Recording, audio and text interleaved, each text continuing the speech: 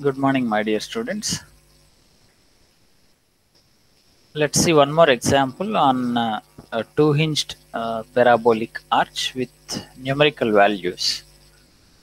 The today's session, we will see the solution of this problem, which is appeared in November 2015 JNTUK SEM examinations. Okay, right. The question is. A two-hinged parabolic arch has a span of 10 meters, rise 2.5 meters, and it is loaded with UDL 2 kilonewton per meter over half of the span from left support. Okay, right. Next, now what needs to be determined? What needs to be solved from this example? End reactions and extremum bending moment value, which means extremum bending moment values means maximum positive and maximum negative. That means extremum bending moments means maximum positive and maximum negative bending moments. Maximum positive and maximum negative. Okay, so these are the questions that we need to answer. Right, determine end reactions in the sense VA, VB and H. HA is equal to HB is equal to H, hence the end reactions become 3 only, and the extremum bending moment values are 2, which are maximum positive and maximum negative value. Means maximum sagging bending moment value and maximum hogging bending moment value. Right, this is a question which is very simple to solve because you have half of the span covered with the UDL. Hence, if you have point loads, your solution is going to be a bit lengthy as you need many moment equations to write. Hence, here it is little bit simple as the half of the span is covered with the same load, which is uniformly distributed load, right? So let's proceed for finding support reactions first. So we start with finding VA, VB first. So that I have not mentioned here, but they need to be solved with an intention that you are well versed with solving them. I have not included in this presentation. Okay. So solving for VA and VB is left to you because you have done it many of times, right? So that's why it is left to you. So 2.2 kilonewton per meter load is acting on 5 meter span. So total is 10 meters. So half of the span comes to 5 meters. Okay. So to find VA, I'll just use the short way of calculating the value. So the total UDL value, total load from UDL, 2 into 5, which is 10 kilonewtons, is the total load from UDL that will act at center of the span with nothing but loading span. So that is nothing but half of 5 meters, which is, what is the value? 2.5 meters. Half of 5 meters. Okay. Right. So now to get VA value, we are going to use a straightforward formula that is available.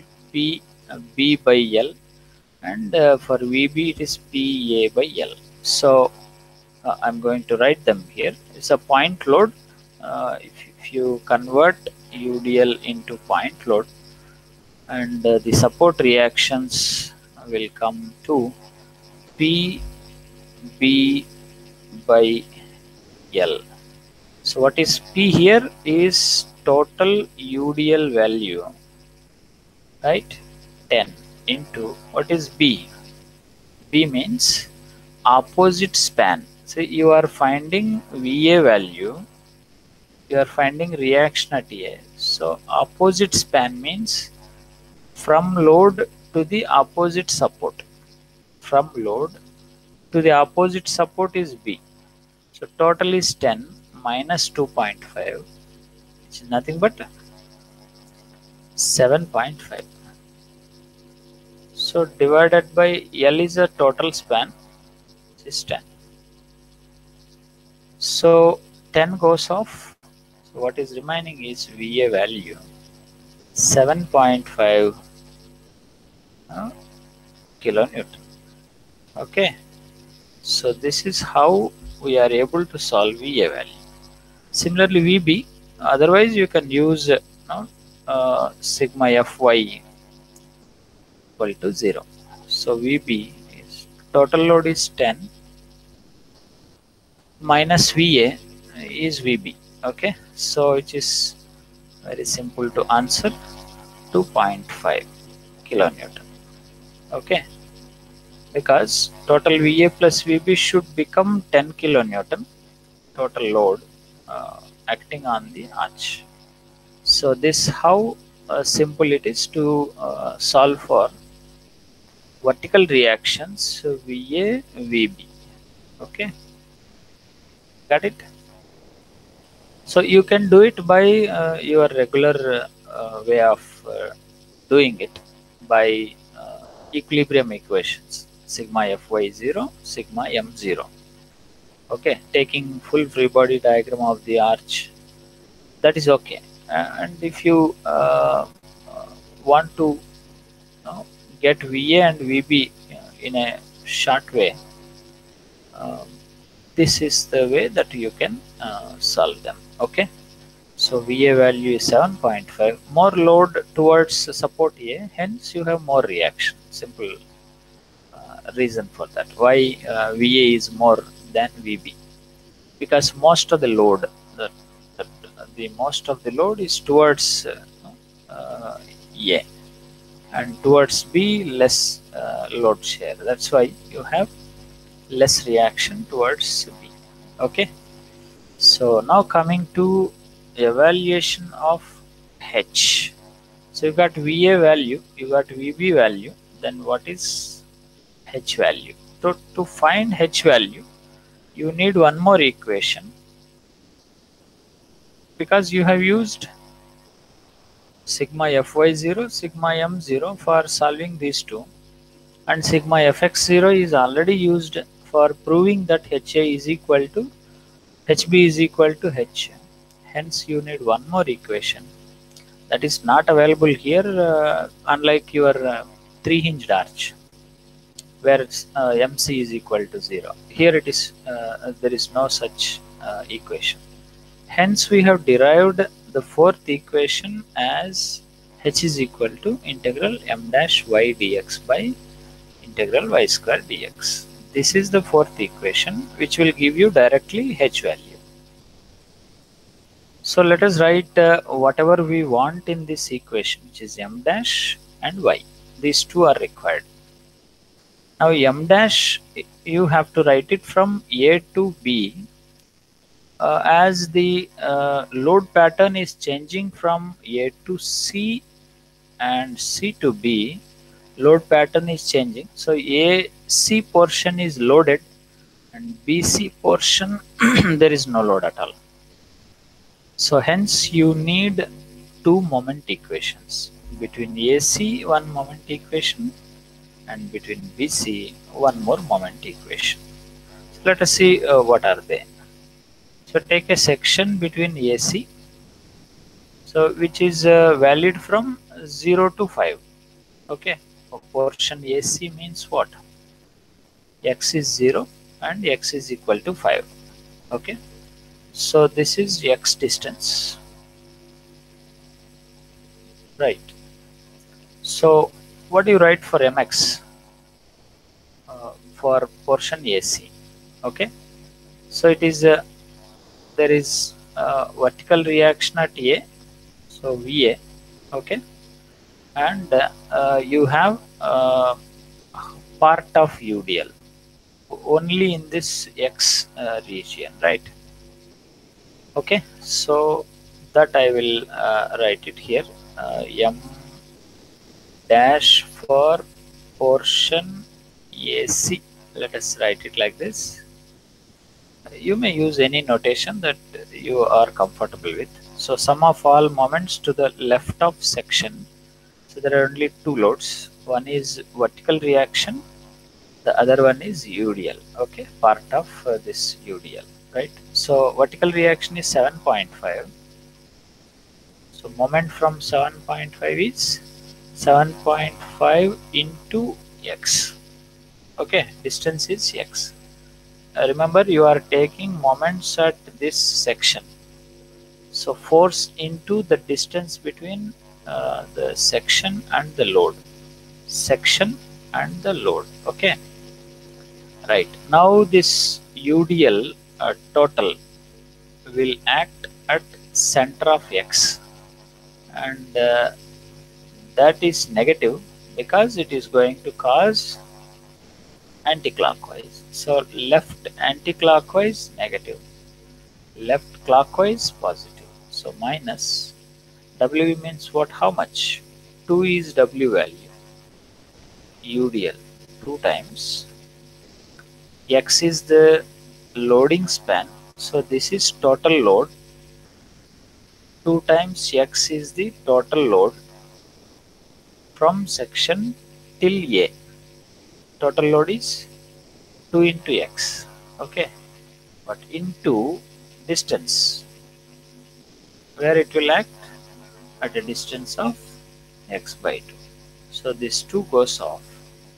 Now M dash equation, whatever is written here between portion AC is what? 7.5x minus x square.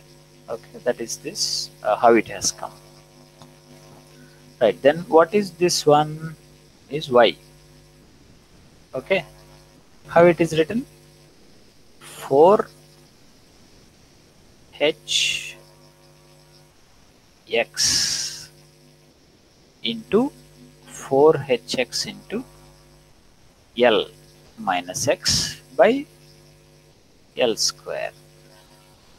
That is what is y into dx. So m dash y dx for portion AC means 0 to 5 is written, plus portion BC also to be written here. So in case of portion BC, you take a section anywhere between B and C. So that is at a distance of X from B. Okay. So what do you have here? Only one reaction, that is 2.5 kilonewtons.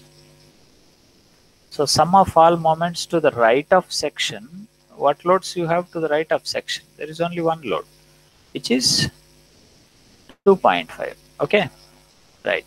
So now writing mx, sum of all moments to the right. What do you have to the right?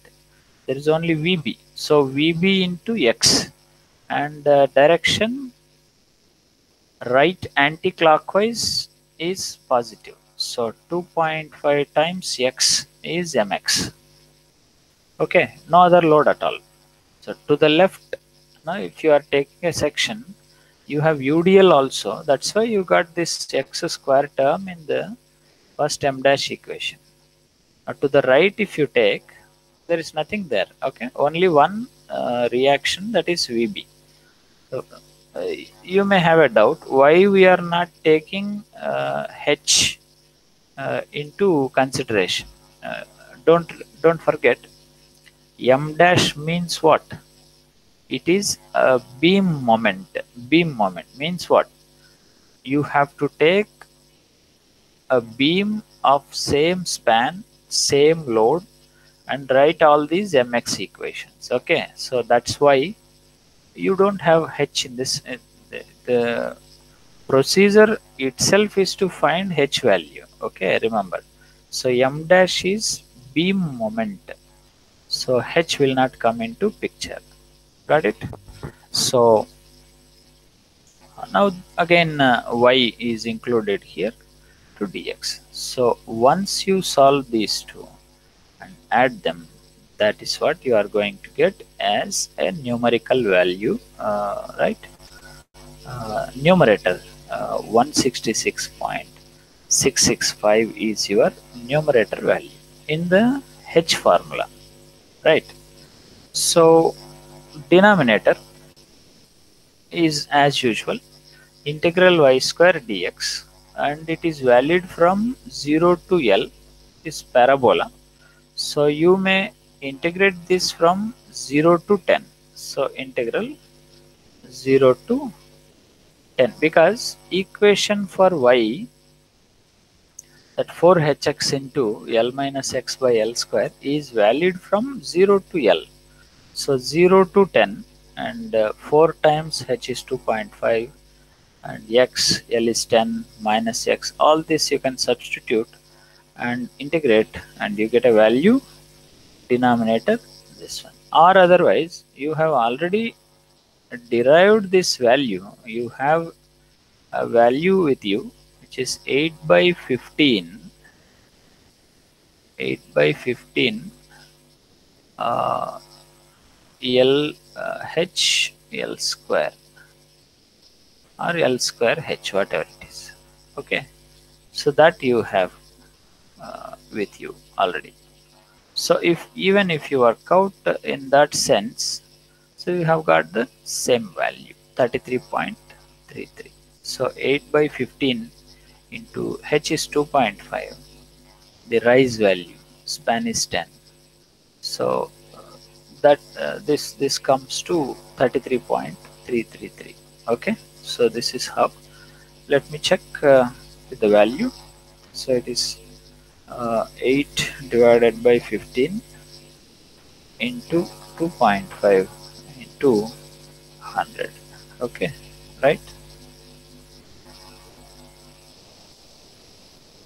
So I should check it once. So 8 by 15 into L is 10 into h square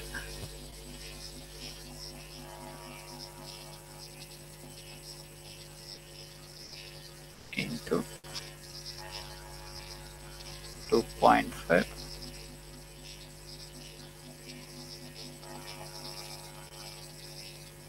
Okay, so let's check the formula once.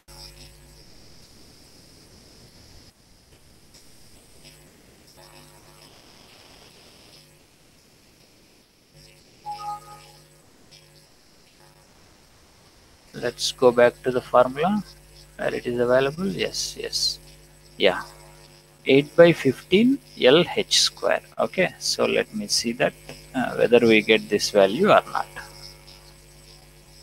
Okay, so 8 by 15 LH square, 8 divided by 15 into L is 10 into 2.5 square. Got it, 33.333. Okay, so that way you can also check. So the formula for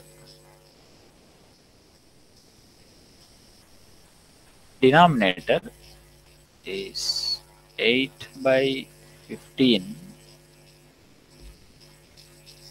LH square. Okay, so this way you can get the denominator value. But you have to see the length of the solution. How many marks are being allotted to this so that whether to omit this expansion working for integration or not, you have to be careful. Okay. If it is for a full 15 marks question, then there is no other go. You shall do this expansion and derivation process. Okay. So otherwise, if it is of say 8 marks or 7 marks or so, you don't need to worry about the expansion and finding the value by what we say first principles. Okay. So uh, you can use straight away this formula. Okay. So likewise, your denominator value is 33.333. Right. Now your h value, numerator divided by denominator, will be giving you h is equal to 5 kilonewtons. Okay. Right. Now let us see the other half of the question. So we have got VA value, which is 7.5. We have got VB value 2.5.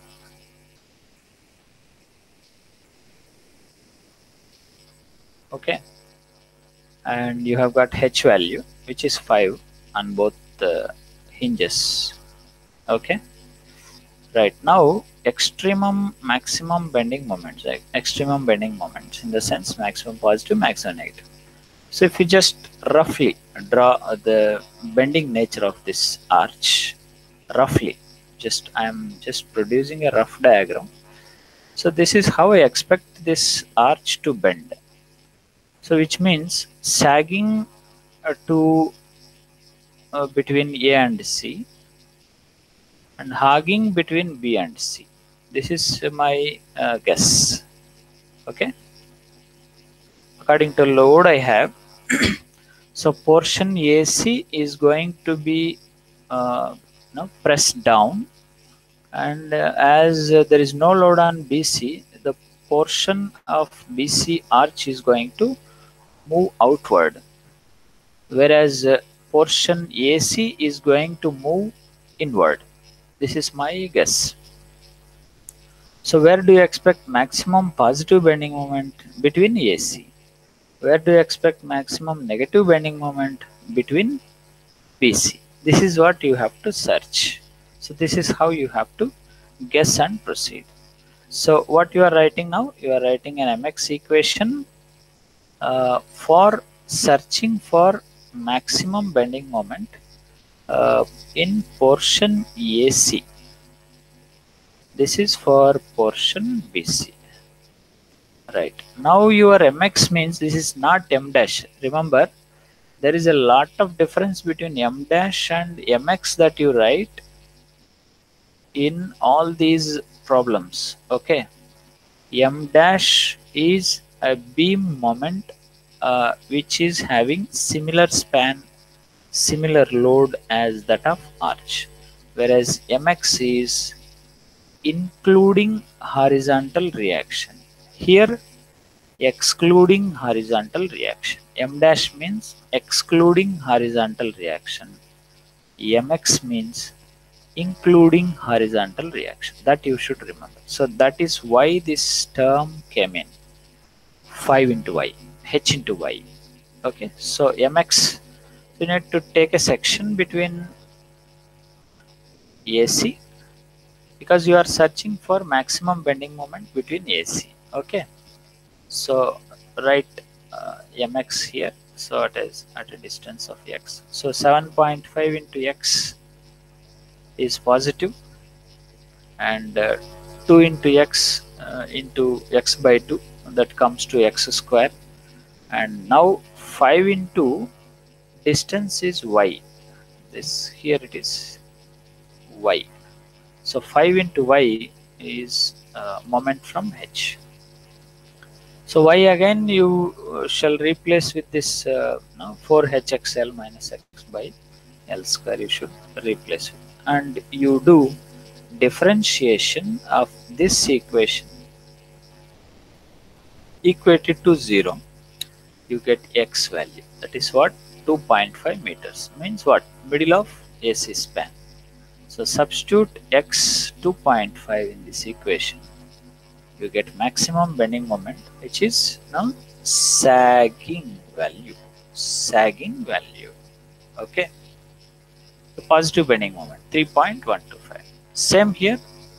Take a section in the other half of the arch, which is at a distance of x from B. Okay. Now write mx. What do you have here? 2.5 and horizontal reaction 5. So 2.5 into x, 5 into y again. Okay, this is what is y. Okay, so you have taken a section there, right? So 2.5x minus 5y, that is minus h into y. Y again shall be replaced with 4hxl minus xyl square, and differentiate this with respect to x. Equate it to 0, you get x value, that is again coming to middle of BC span. Value is same but of opposite sign, so hogging. So this is some surprising results that you can easily remember. Okay, so if you have half of the arch loaded, okay, half of the arch loaded with UDL, so the portion where you have UDL, the middle of the arch, middle of that half of the portion will have maximum positive bending moment. The other half where no load is there, that will have maximum negative bending moment, and the middle of it is going to experience the maximum hogging bending moment. Okay, got it? So this is how you need to logically search and guess first, and then search for maximum bending moment values. Okay, right. Thank you.